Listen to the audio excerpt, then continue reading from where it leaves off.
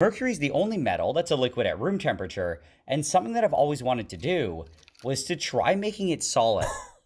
Sure.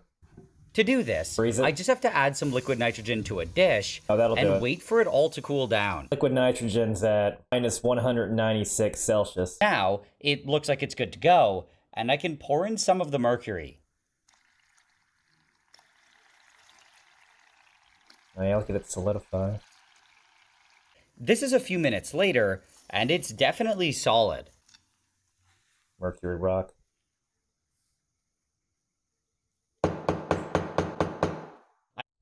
Mercury is very dense, so it could actually be used as radiation shielding, but difficult to handle because it's a liquid at room temperature.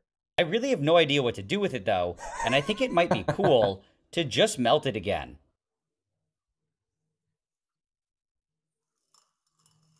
Oh, look at it make beads.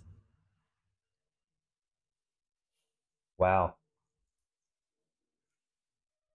As a heavy metal, mercury does share some qualities with, say, a lead bismuth cooled reactor, but you're trading off the radiation shielding component with the hazard of handling mercury.